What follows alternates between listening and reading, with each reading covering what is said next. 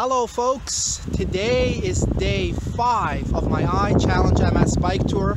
I'm biking today. There was a slight change in plan. Yesterday was my relaxed day. I ended up biking 40 kilometers just outside of Amboise, which made my day shorter today. So today I'm biking 50 kilometers from just outside Amboise to Beaugency, where I'll be spending a night in an incredible hostel that's over 100 years old, an old school from the 1900s, which I'm really excited about. Again, as always, I'll have a high-speed video of my journey, and I'll also try to include some videos from Beaugency when I do get there. Behind me right now is Bois, which is a beautiful town en route. Unfortunately, I can't stop here today. As you can see behind me, it's forecast, expecting rain at noon, so I'm trying to beat the rain. So I'm not biking in the rain to Beaugency. Again, as always, thanks for following.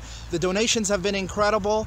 Please continue to support. And as always, there's 3 ways you can continue to follow. Make sure to share and donate. Thanks.